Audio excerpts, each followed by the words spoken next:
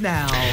Good afternoon, I'm Nate Myhock, and welcome to Up North at 4. We've got a doozy of a show for you today. We'll meet with the folks from Trees for Tomorrow. They'll explain some upcoming summer programs that they'll be hosting.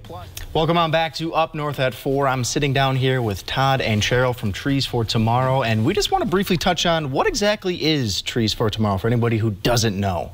As a reminder, we're an environmental education center located in Eagle River. Okay. And you're a gem. You've been around since 1944. Yes. You do so much for the community. You're a nonprofit, right? And your goal is to do what in the community? Really to teach people about environmental education, to teach people about natural resource management through a variety of programs.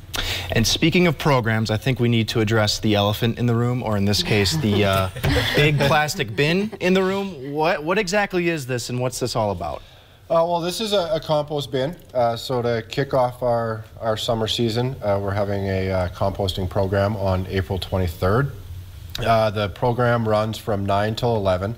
And with the program, so the program costs $75 with the bin.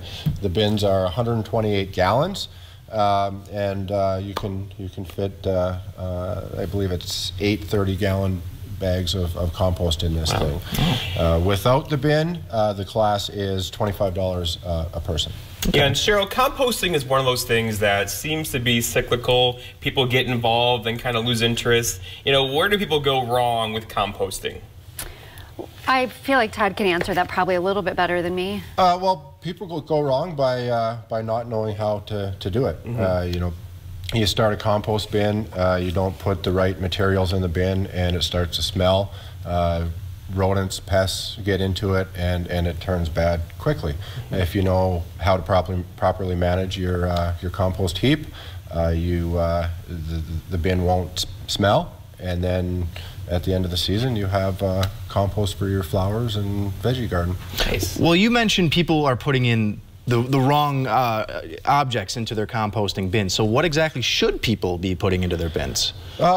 Mostly vegetables, kitchen scraps, things like that, and then of course organic materials like grass clippings, leaves shredded up, some soil to break it down.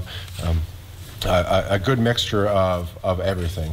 Yeah. And I think the trick is to give it time, right? It doesn't happen overnight. This is composting. It takes some time, right? Yeah, it takes some time. It takes a little bit of care. You gotta get in and turn it and make sure it's watered. This one comes with a lid on it, so you do want to give it a little bit of water now and then. But definitely the time is the trick with that. Absolutely.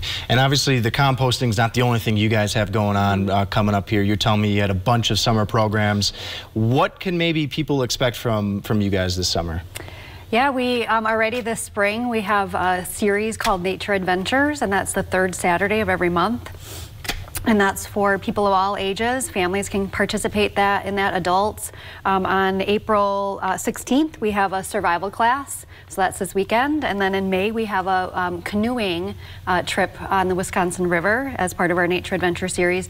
And then during the summer in June, we have our whole summer program series, which has something for everybody, for all ages. We've got programs on Tuesdays, Wednesdays, and Thursdays, some during the day, some in the evenings. Again, just check out our calendar, our schedule on our website, and you can get more information and register right there. All right, let's talk survival class. What is that all about? That has got my interest peaked up. Jeff's ears just perked right up when you said that. The survival class is a bit of a mix. We're teaching archery for one, so they'll come out, use our equipment to learn how to properly shoot and take care of a bow, and then we're doing some fire lighting, and if the conditions are right, maybe some shelter building as well. As you said, with the weather there, it's not going to be the nicest day on Saturday, but a warm fire will definitely help everyone with that. Sure. Absolutely, I can imagine. And so you guys gave me these flyers before you came on air.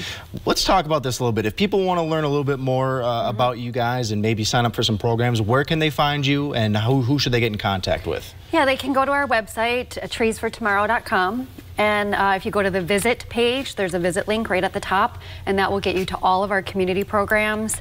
If someone's interested in our school programs, they can go to the schools tab, or they can call our office, and Julie in the office or Ashley would be happy to help. And that's 715-479-6456. Oh, I appreciate it. Thank you guys so much for coming on. And of course, after the break on Up North at 4, I'll give Jeff some new haircut looks. Plus, we'll discuss one of the